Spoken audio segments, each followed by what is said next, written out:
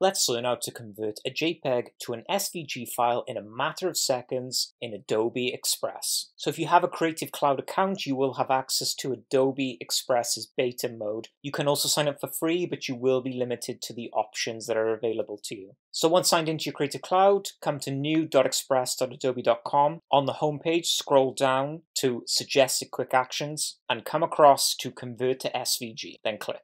Click to select the image you'd like to convert. Locate the image in the Finder, so mine's in the Images folder. So here's my JPEG. Once selected, click Open.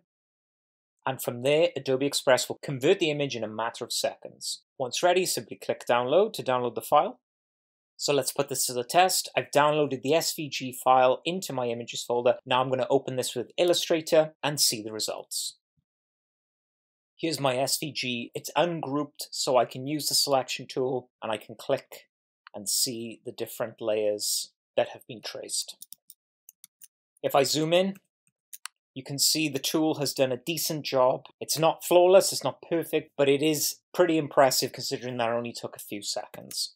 And there you have it. That's a simple way to convert JPEG to SVG using the brand new Adobe Express beta mode and the convert to SVG option. So have a play around with this feature. Tell me if you like it in the comments, see how it works for you. And hopefully this feature will save you lots of time when it comes to converting JPEG and flat image to SVG. So I really hope you found this tutorial helpful. And if you did, don't forget to like and subscribe. Thanks for watching. Keep on designing, and I will see you for the next tutorial.